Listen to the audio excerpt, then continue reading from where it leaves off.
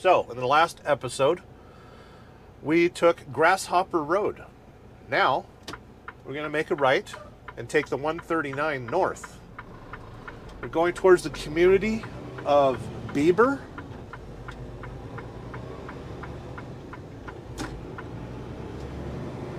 We're running really heavy today, so don't feel bad that I'm blocking traffic here. Traffic. What traffic? Speed limit is 55. Aiden is 23 miles. We are going north on the 139.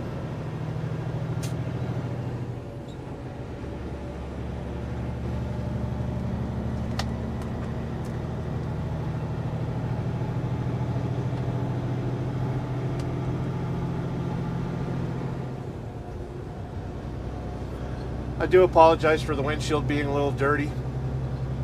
I tend to work and then go home. And yesterday at the truck stop, I didn't have a chance to wash the windshield because all the squeegees had been used for washing trucks. Or they'd been run over by trucks. And it's hard to squeegee your windshield with a messed up squeegee. It's like trying to wash your windshield with a broom. I don't know, if you got the right kind of broom, maybe it would work. Scrape them bugs off.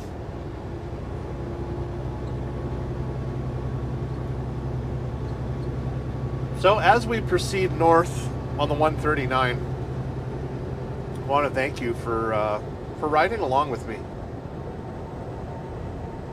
I know the popular thing on YouTube right now is to go live while truck drivers are just driving down the highway, but I can't do that. I view it as a safety hazard, and I feel safer just doing what I'm doing now. Set up a camera and let it go, and set up some good audio. I'm using my Rode microphones, of course. Looks like we're getting a little misty. In the last episode, you would have seen that we went from daylight to mostly cloudy. And now we are drizzled with about, I'm going to say, 2 miles visibility. So we are in instrument flying conditions. Is that what they call it?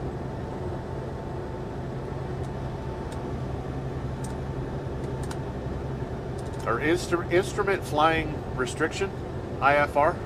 Is that what that means? I'm not a pilot, I swear. Just a truck driver.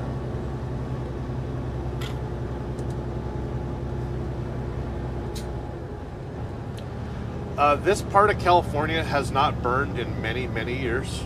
So you see the trees look very healthy. If you look closely, you'll see there's a lot of scrub. So if it was to get, burning, it would be quite catastrophic.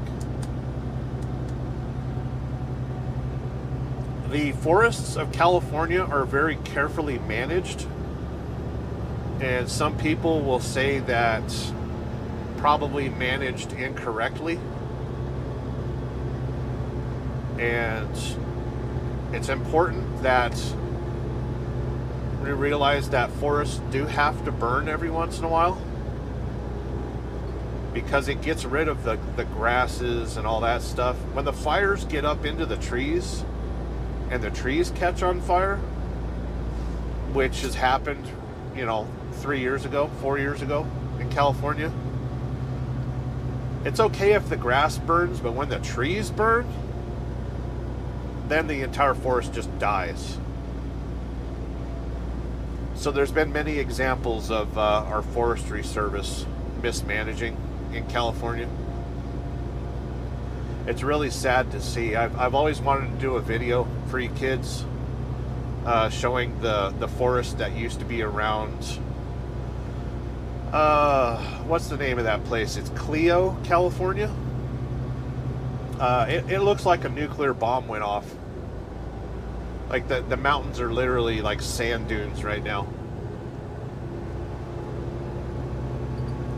because they didn't allow, you know, minor burns.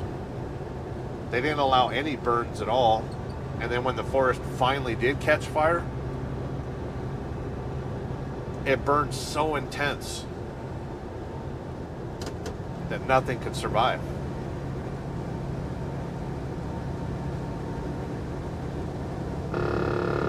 Uh-oh, crossed the yellow line. Better call the cops.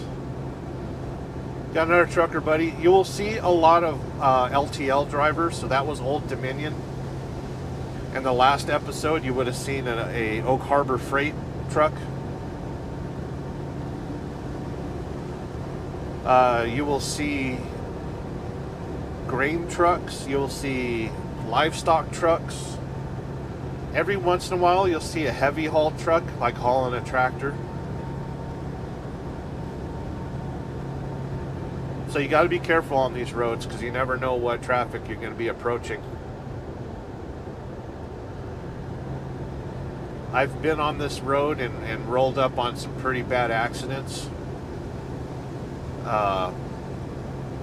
Inexperienced truck drivers really need to avoid this road. This isn't a road where you just set your cruise control and drive. You really have to manage your vehicle.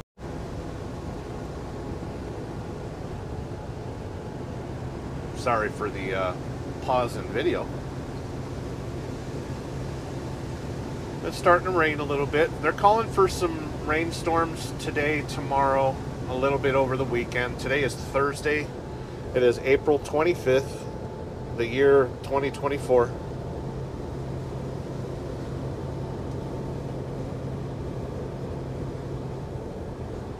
It's starting to look like Oregon over here. We are an hour south of Oregon.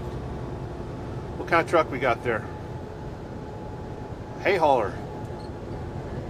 I gave him a little extra room. You kind of have to have nerves of steel to drive on a road like this, because as you can see, there is no shoulder. You drop a tire, you're going off. And with the road kind of being wet like it is right now, whatever shoulder there is going to be mud. So you can't mess around on this road. Like I was saying earlier, I have rolled up on some pretty bad accidents where a driver had dropped a wheel off and you know, went sailing through the trees or off a cliff.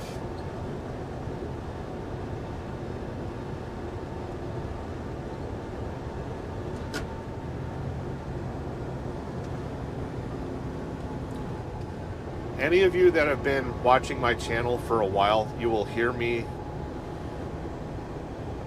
complain about automated transmissions. And this is why I don't like automated transmissions, because right now I have complete control over the truck. An automatic transmission can't look up the road and see what gear they need to be in. Like this turn right here is a decreasing radius turn.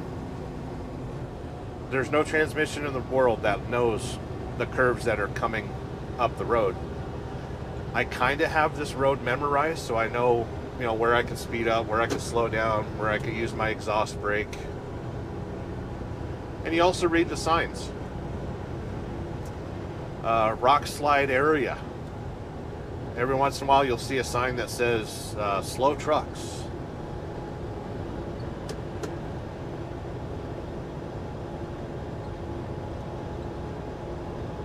So what I'm trying to say is the manual transmission gives me more control authority. 40-mile-an-hour turn. We'll bring it down.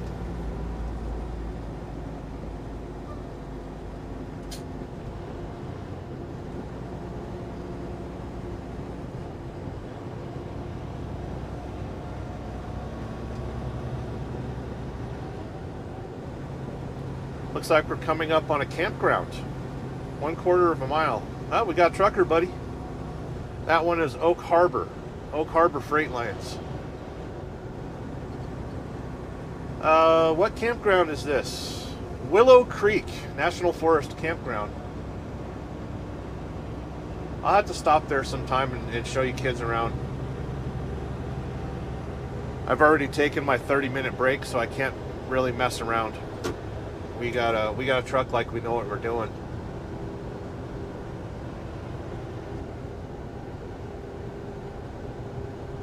So yeah, I do not like automated transmissions because I need control authority over the truck. I am a control freak.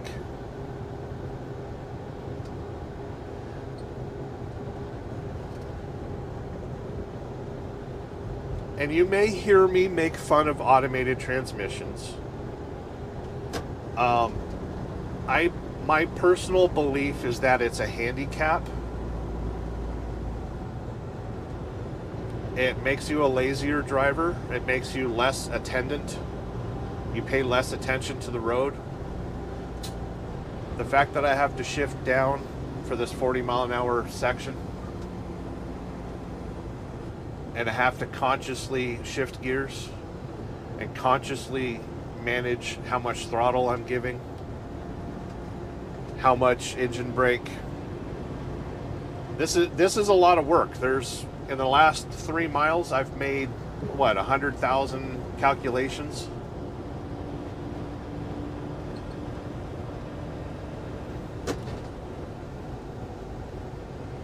So when people, like I have friends in the trucking industry, when I tell them that I only do 560 miles a day, they laugh.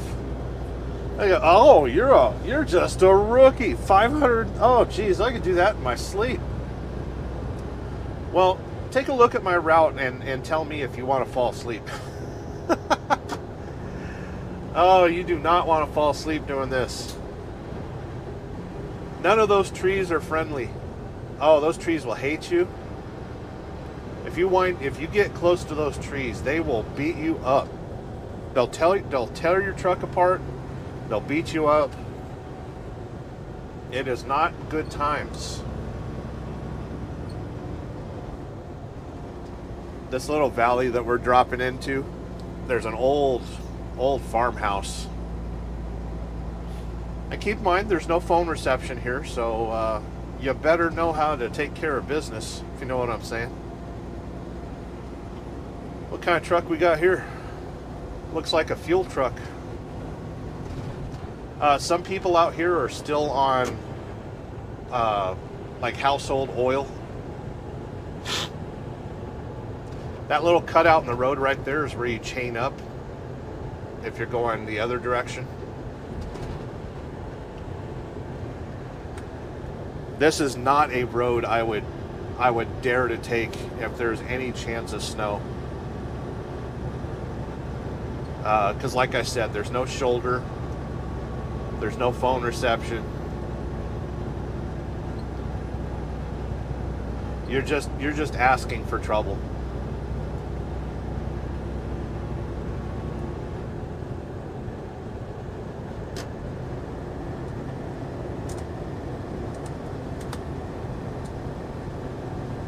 So yeah, if you're one of my motorcycle buddies, put in the comments what do you think of this road. This is Highway 139 between Grasshopper Road, and we're going to be making a left on a road called Susanville Road, and that'll get us towards Bieber, California. Bieber is not named after the famous Canadian. What is Justin Bieber? Come on now. He's a singer, an artiste. Never been into his music. I wonder why. Yeah, Sterling, what would a morbidly obese truck driver want to listen to Justin Bieber for? So I look cool as the other kids? I got news for you. I don't need to look cool. I don't need to sound cool. I don't need to look cool. I don't need to be cool. I need to do my job and get paid. Go home where I can cool off. The weather is pretty nice. It's 45 degrees out with a little bit of a rain shower. It is pretty windy. I'm kind of sheltered by the trees, but when the trees, move out of the way for a second, I can really feel the wind. On these semi-trucks, you really feel the wind because the cab is mounted on airbags. It kind of just floats on top of the frame, right? And then we've got aerodynamic fairings, and I'm basically driving an RV that can tow a trailer. So it tends to rock around in the wind. If you're sensitive to like being car sick, sometimes getting into the trucking industry can be a problem. But I noticed people that do get car sick, once they ride in a semi-truck for at least a few weeks, they tend to do better. They tend to get over it. I've known people that can't ride in a semi-truck because they get sick, but once they drive a semi-truck, they're like, oh, this is all right. And sometimes it depends on who's driving the semi-truck that they're riding in. I've always been a very smooth driver. As a matter of fact, when I got my CDL and the DMV dude signs off on it, I had to wake the guy up to ask what direction to go. Because you drive around town and go over railroad crossings and left-hand turns, right-hand turns, get on the freeway, proper merging, all the stuff they're looking for while he's, he holds a clipboard over there in the passenger seat while you drive, and he tells you what directions to go. And I'm cruising along, and I look over, the dude's asleep. And I thought, do I just keep driving and just drive back to the DMV and say, okay, we're done, sign off? But no, I woke the guy up, and I was like, hey man, I kind of need your help here. And he was like, oh, yeah, get on the freeway.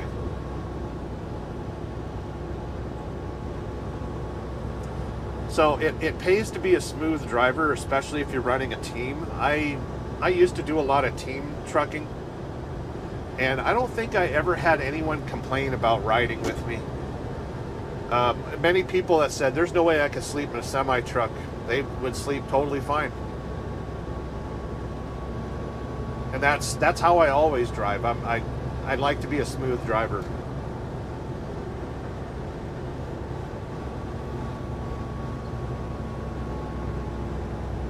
In this video, I don't know how well it matches up to what it's really like riding in a semi-truck. Pardon me for the sniffles, by the way. It's allergy season over here.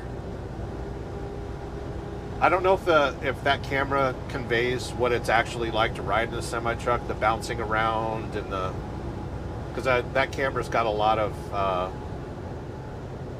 stabilization. And not only that, the way that it's mounted right now, it's kind of bouncing around it's not really a tripod, it's just something I can clip and bend. We're coming up on our road. Better downshift. That is Susanville Road. We are really heavy today.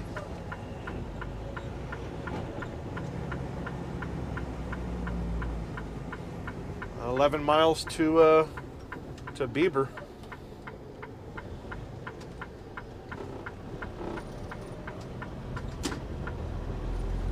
Yeah, I'm usually not this heavy.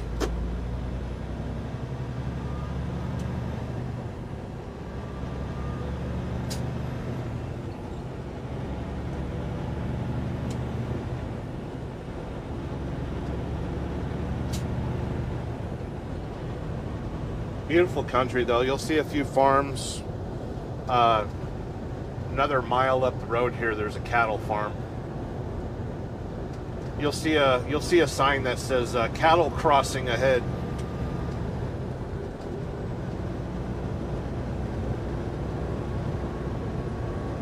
Maybe in 3 miles.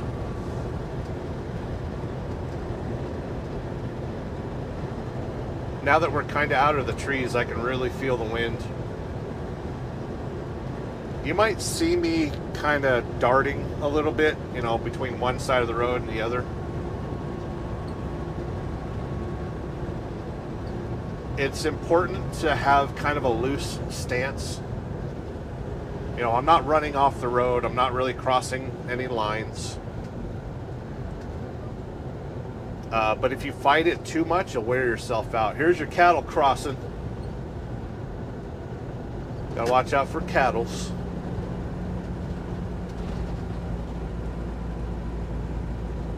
There's a house for sale right there. I'll pull it up on Zillow and show you kids. Willing to bet it's probably $400,000.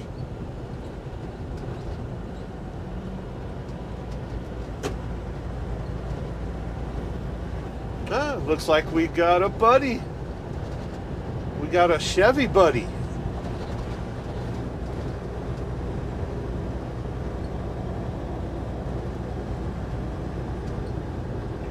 Looks like we got a trucker buddy.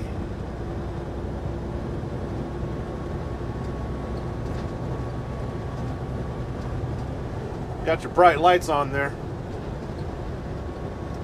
That's Old Dominion. Pulling a set of doubles. Looks like another Old Dominion driver. Pulling a set of doubles. So as you can see, this route is very popular with the LTL companies.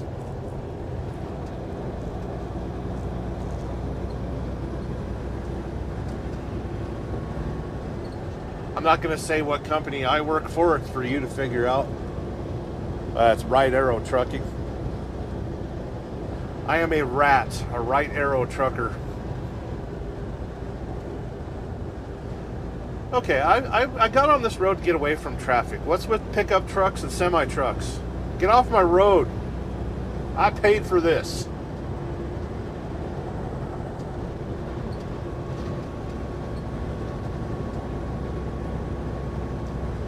I'm kind of glad it rained a little bit to help clean the windshield off. Uh-oh. Somebody crossed the line. He's going to get fired. He's a dangerous truck driver.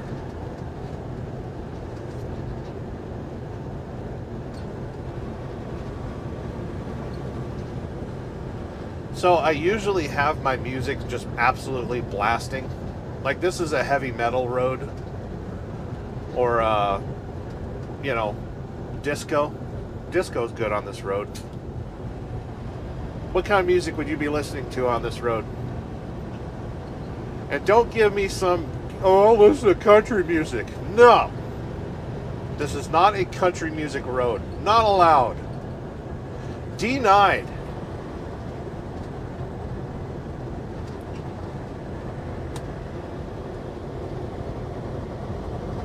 Seems like we've moved out of that little storm cell a little bit.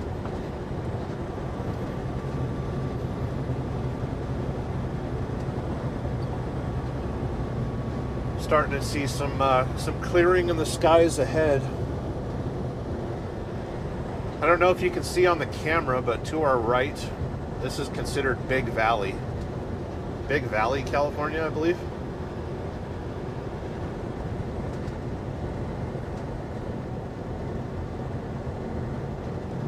There's a hot springs up here too, like right in this area that I'm at.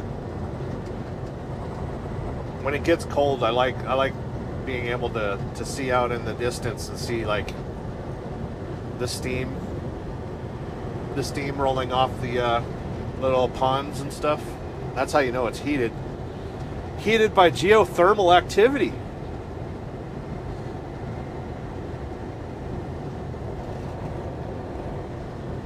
If you're a photographer, this is also a beautiful area to take pictures of barns, farmhouses.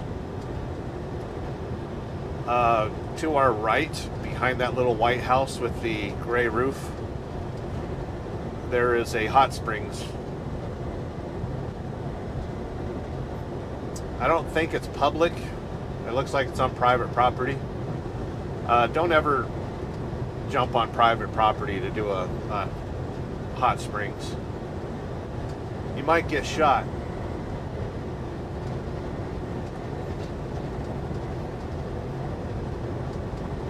It's a little windy out here. I'm getting blown around.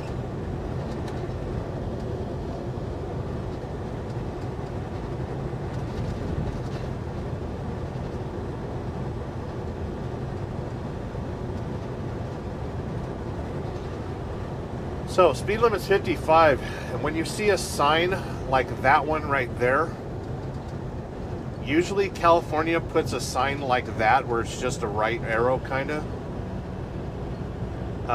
That usually means 45 miles an hour. I'm not going to tell you how fast I was going. 45 would be way too slow. Come on now. We've got time and distance to cover. We've got distance to cover with minimal time.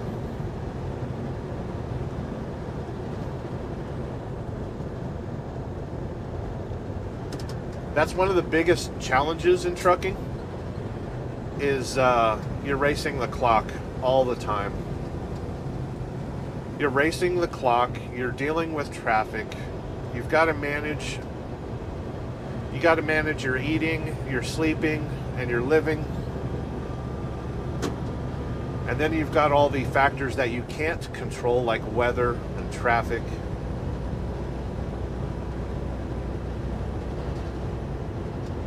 And then you do something stupid like me, like go down this 2-lane road.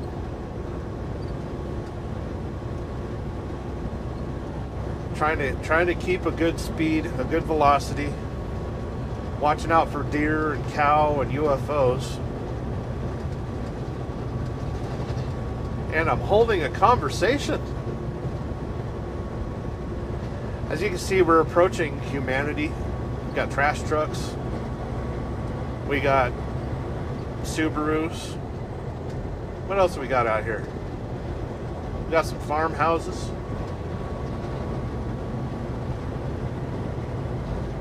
Seen a bunch of semi-trucks, seen a bunch of pickup trucks. You can get yourself some farm equipment there on the right. The hay business, alfalfa, is very big out here. They also do potato, I believe. There's a few crops out here.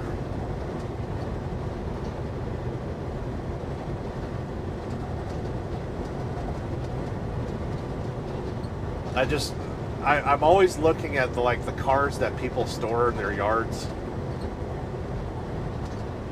Like, especially if I see an old cab over semi truck, I'm like, ooh, cattle crossing. Yeah, I see an old semi truck and I'm like, yeah.